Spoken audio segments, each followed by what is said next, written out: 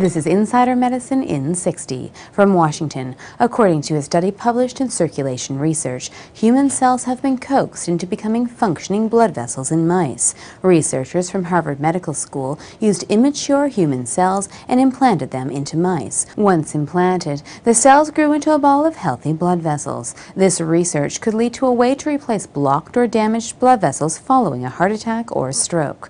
From Chapel Hill, according to research in the journal Stroke, postmenopausal women who get too much or too little sleep may be at increased risk for stroke. Researchers from the University of North Carolina studied over 93,000 women between the ages of 50 and 79 and found that those who slept fewer than 7 or more than 9 hours per night had a higher risk for stroke than those who slept 7 to 8 hours. And finally, from Montreal, according to a study published in Genes in Development, Canadian and European researchers have isolated the gene that regulates ovulation. The gene, referred to as LRH1, can both regulate and block ovulation, which, according to the researchers, may offer new possibilities for fertility and contraceptive treatments. The research team has received a 5-year grant to pursue this discovery.